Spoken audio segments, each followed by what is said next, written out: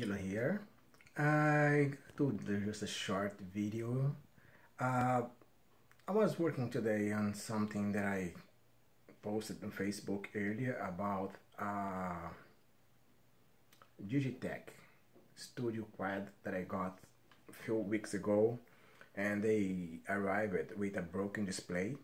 I'm trying to figure out this whole almost like 2 or 3 hours if I could get something to replace that or do some modifications.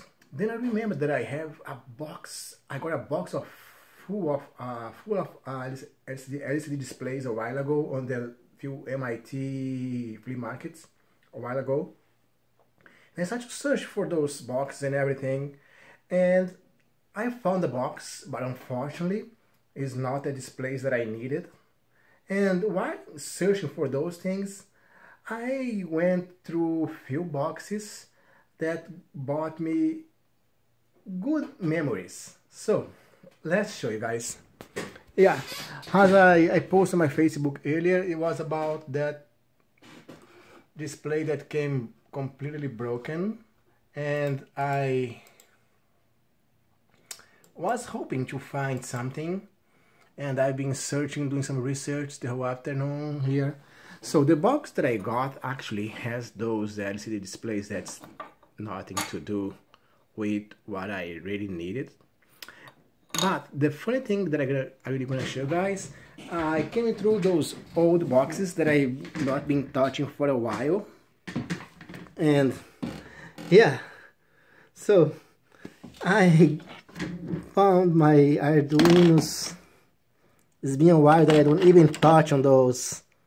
Oh man, Megas, another Mega right here, some other stuff here, like another 2 Mini Pros,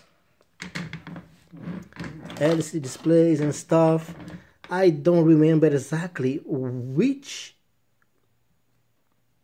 mini computer is this one here.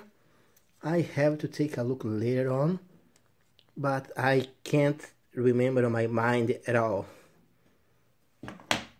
And there's a box also with my old Droid. I think so that is the XU4. That's a really powerful little baby. I may gonna play with that later on. So I found my box full of Raspberry Pi Zeros, and I have some, I think so, maybe 20 of those on here, and some Raspberry Pis Zeros, but the Zero W, that's the wireless version. I know that I may have 2 or 3 somewhere here for sure. And I got through all of those. My first Raspberry Pi that I got, the first version, I think so, this one here has a 256K, 256 meg of memory. I think so, that's the first version that came out with the 2 USBs, the audio and still the video output on it. Then I have here 2 of my Raspberry Pis, the B+, and here is my cluster that I built a while ago. They still stuck it here, and was one more in the top that was the controller, but I took that one and I'm using some other projects that I have around here. Another Pi Zero wireless keyboards and all those things. Those bought me good memories, you know.